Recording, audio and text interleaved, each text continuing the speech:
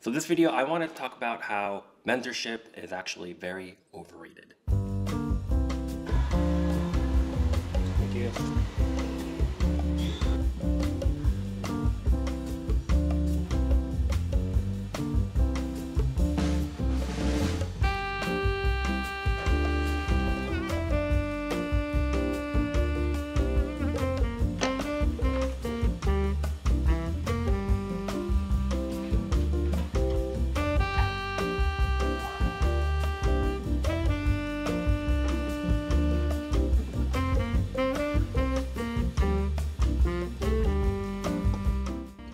Hey folks, so I'm in New Orleans for a product team offsite.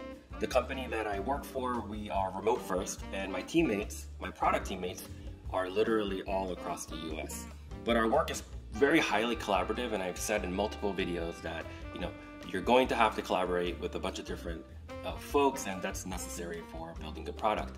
And yeah, so since we're remote first, we like to try to do these, a few times a year, just so that we are investing in the relationship, building trust, because that's the secret sauce for working better together, designing, building better together.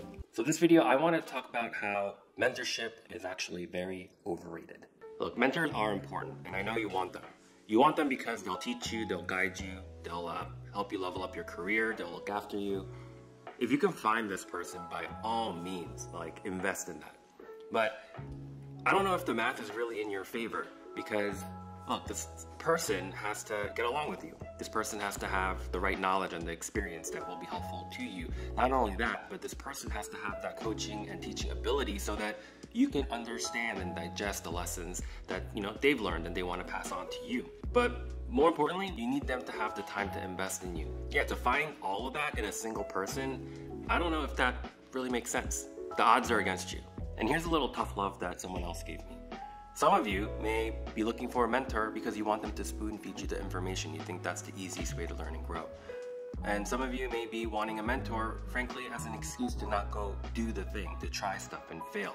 You're afraid of failing, which is actually the best way to learn and grow, to try stuff.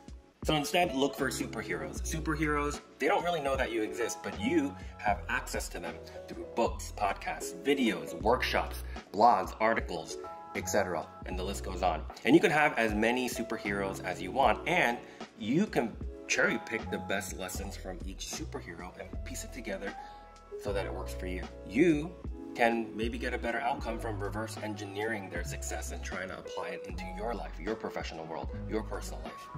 Don't block yourself. Don't stunt your growth by waiting around for a mentor, because it may not happen. So find your heroes instead.